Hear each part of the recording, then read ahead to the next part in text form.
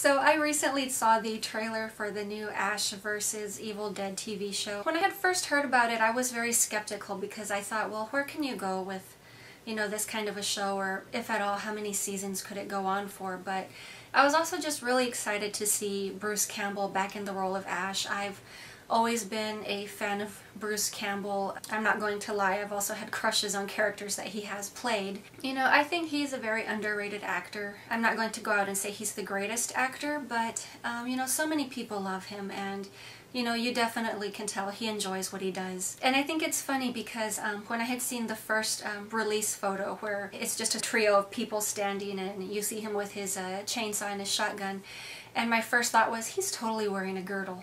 I mean, there's nothing hanging out the sides, there's nothing hanging out the front, and he's an older gentleman. I mean, come on, it's bound to happen with age.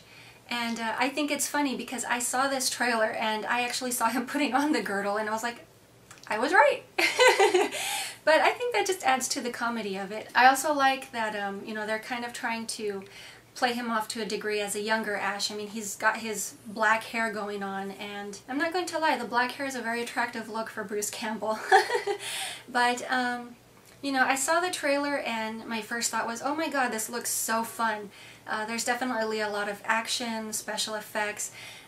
Parts of it to some degree, yeah, they do seem to just kind of rip directly from Army of Darkness, but, you know, you've got Lucy Lawless back. I mean, I haven't seen them work together since Xena. Ash has now been given a sidekick.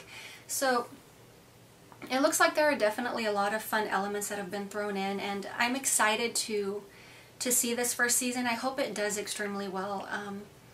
If I remember correctly, I believe that they were granted a 10-episode first season, so I really hope they make it past the first season because from the trailer that I saw, everything just looks so fun. And if I remember correctly, the original trio have come back to work on this, so you've got Sam Raimi, Robert Tappert, and Bruce Campbell producing and working on the show. So, I mean, who better to hand it off to other than the original guys who started it all?